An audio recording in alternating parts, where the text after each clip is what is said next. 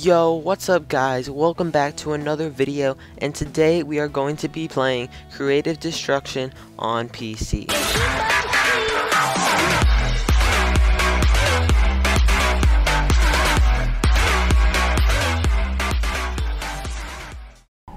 Hello everyone, my name is Skips, and today we are playing Creative Destruction, which is very similar to Fortnite, but we're going to get into that later in the video.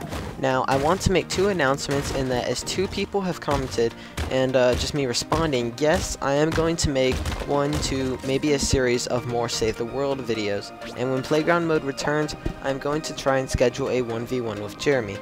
Now, anyway, back to the video right here. Well, we actually had a pretty passive start, so let's go ahead and get into the action.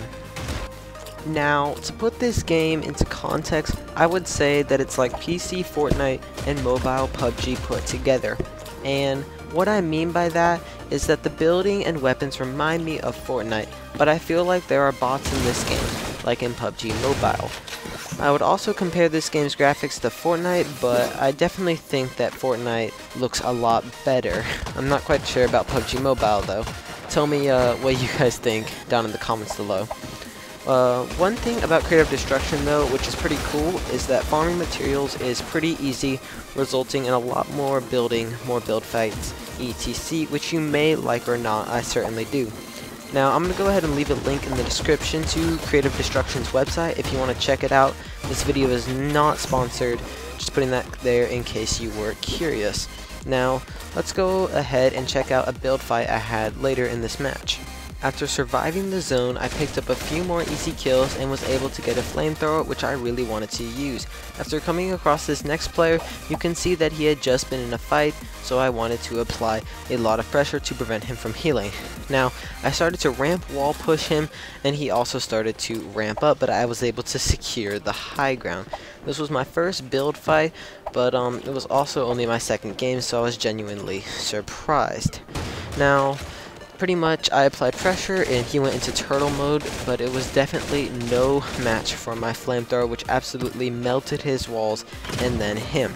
You will notice that your building materials upgrade during the match, which is, I believe, the result of kills, but I will still need to clarify that. Anyway, after that, 4 players remain and I had tons of materials and it had come down to a 1v1. After finding the last player, I was able to actually tag him with the bolt action. However, sadly, body shots are currently not able to do that much damage like in Fortnite, so it was not as effective. However, I can assure you headshots definitely are able to get the job done. Anyway, after tagging him, I do start to rush him a bit more with this ramp tactic. And sadly though, whenever you jump, like when you fall, it seems like you kind of slow down, which is incredibly annoying. Now, as this fight's going on, another thing I feel like I may have just noticed that I want to point out is a similarity between this game and PUBG and Fortnite Mobile actually, is in the top where the coordinates are, you can actually see like gunshots and footsteps and stuff, because this game was originally mobile before PC. So maybe, I don't know, maybe they meant to add that in, I'm not quite sure. But as you see, just like in the last fight, applying pressure, trying to avoid him from healing. Actually able to hit quite a lot of shots on him, get him pretty low. And something I didn't talk about earlier, I binded this to Z, but you have like a special button to build your own fort, so check that out if you play this, it's pretty cool. Anyway, we end it right here.